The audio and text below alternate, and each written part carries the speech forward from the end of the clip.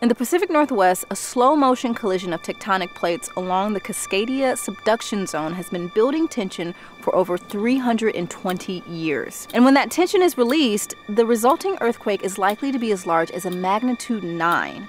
That will be 45 times more powerful than California's most destructive quake in 1906, and the consequences defy imagination.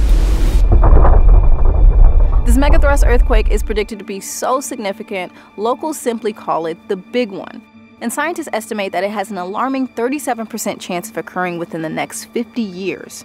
In this episode, we'll learn just how this megaquake will impact our cities and find out what's being done to prepare our infrastructure and learn some invaluable lessons about how to make a plan for when the big one hits.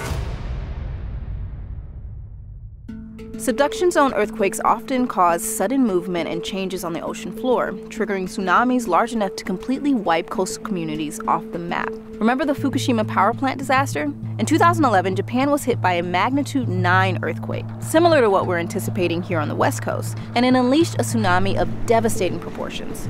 Chris Goldfinger is a geologist in Oregon who studies earthquakes, and he happened to be in Japan when the quake hit. I asked him to tell me about his experience. We went outside and just watched the buildings moving, the flagpoles whipping, and it just felt like the whole earth had turned to liquid, and yet you could feel this grinding plate underneath us. And as we watched it, though, we knew that northeast Japan wasn't expected to have anything bigger than about an 8.4. But when it hit 3 minutes and went past 3 minutes, we knew that was wrong. We were going, this is a 9. It has to be a 9. That's what it takes, 3 minutes.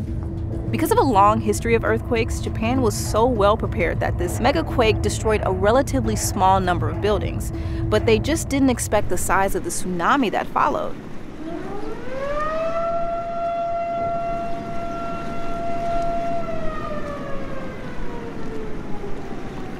Allison Perch, an engineer from Oregon, visited in the aftermath. It toppled most of their tsunami walls, inundated huge amounts of the Japan coastline. It killed 16,000 people. And we were there 6 to 8 weeks after the tsunami, going and standing there and smelling the fish smell. And you can imagine where the water went because you can see the water lines on the trees on the hills around it. You can see the pieces of people's lives strewn around. So as an Oregonian, that's really hard, knowing that that's what our coastline's going to look like.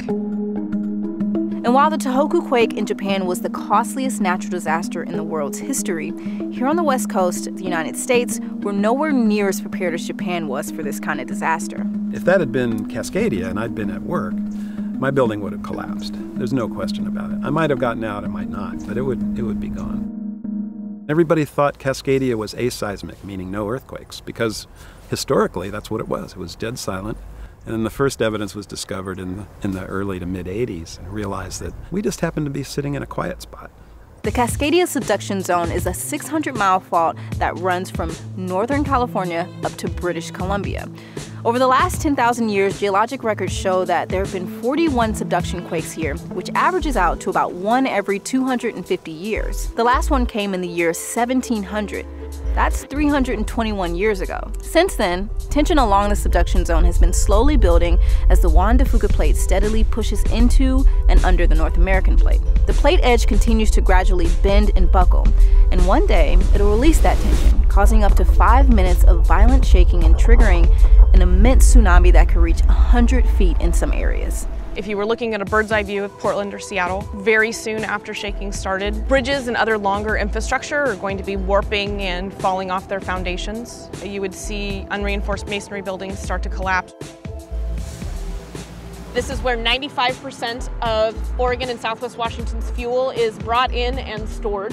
These tanks will deform, they'll spill. Any type of spark or metal hitting each other could also start a fire. The Cascadia Subduction Zone earthquake is going to be one of the worst disasters America has ever seen. Officials in Portland, Oregon created this animation showing what they predict one of the busiest bridges in the Northwest will look like. And it's not pretty.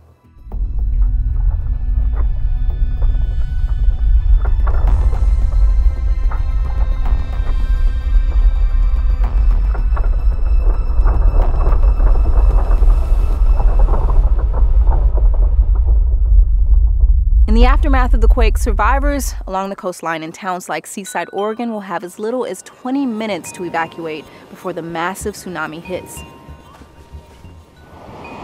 In a place like Seaside, what we need to do is get from here up to the hills right back there. It's a very straight path, it's not that far. It's a very doable evacuation, but there's a problem here because there's no way to get there without crossing one of these bridges. The bridges were built before plate tectonics, so we've got no retrofitting at all. If these bridges go down, people trying to evacuate are gonna have a problem. They're gonna have to swim the river and then continue evacuating up the hill. To get an idea of just how risky this situation is, Chris actually flew our camera person over Seaside in his acrobatic plane.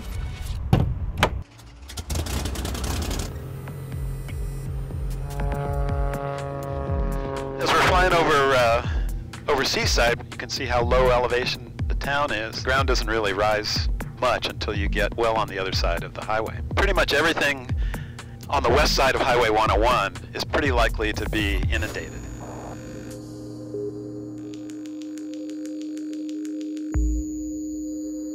I mean, I came home from Japan feeling optimistic about it, but at the same time, I look around at the Pacific Northwest and I can see just visually that, yeah, we are 1,000 years behind, and this is not going to be easy to catch up. But officials in the Northwest are getting started. Portland is currently reviewing options to build a new Burnside Bridge to serve as a lifeline after the quake. And all new structures are being built up to earthquake standards. Still, the vast majority of homes in the region are not ready for earthquakes of this magnitude and aren't even bolted to their foundations. Michael Weber is a contractor specializing in retrofitting homes to make them more likely to survive an earthquake. So this house was built in 1911. There really wasn't a building code back then. This house is sitting on the foundation through the grace of gravity. We're going to rectify that. We're going to collect those earthquake loads and get them into the foundation to prevent the house from moving off the foundation. So the vast majority of our work takes place underneath the house. So in this case, the basement.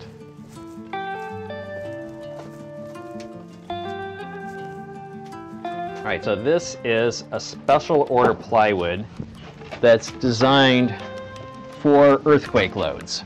And it's going to install like this to get those loads from this beam up here into the sill plate down here. And then we'll install this side plate and we'll continue that load path into the foundation. The most important retrofit is strengthening the connection from the walls to the floors and to the foundation. Some homes are simple to retrofit and it's possible to do it yourself, but others are very complicated, so it's worth having a professional take a look if you live in an earthquake-prone area. And there's a lot you can do without construction skills, like making sure tall furniture, heavy wall decorations, appliances, and even electronics like televisions are securely attached to the wall so they don't fall on people during a quake. Mark Ginsberg is a Portland NET, or Neighborhood Emergency Team leader, and has been preparing for the big one for over a decade. Despite living and breathing disaster preparedness, Mark surprisingly doesn't seem too overwhelmed by the inevitable earthquake. It's not the thing that keeps me up at night. Because I know that I can't control it. I understand where I live and I understand that that's a possible risk. But I also know that if I do some preparedness work and if I do trainings, this year I redid my first aid and AED trainings, those are the parts that I can do and that I can control. There's your house and the physical things, there's the knowledge, and there's a plan. But I think having the things that you as a family or a household need to just be independent for a little while is really crucial. Here are Mark's top 5 most important things to keep in your home or garage when preparing for the big one. Shelf-stable food, water, 1 gallon per person per day. Good fire extinguishers, more the merrier. 2-bucket toilet.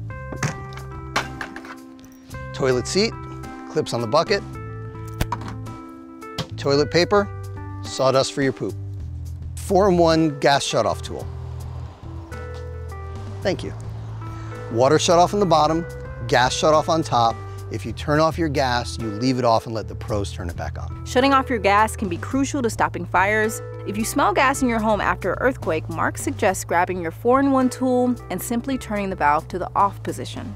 It's easy to feel discouraged or overwhelmed when thinking about preparing for a disaster as large as the big one. But I think we could all take a page out of Mark's book. The time to figure out what to do is not after the earthquake, the flood, the fire, but to know in advance if those things happen, what should we do? You don't have to join a local emergency team, although it's great if you do, but just taking small steps today to start your preparation, like picking up a gallon of water or a few extra cans of soup for your pantry, can go a long way. People will want to help and will step up to help to the best of their abilities. That's what everything shows will happen and what has happened in the past. And we can expect that's what's going to happen should we need it in Portland.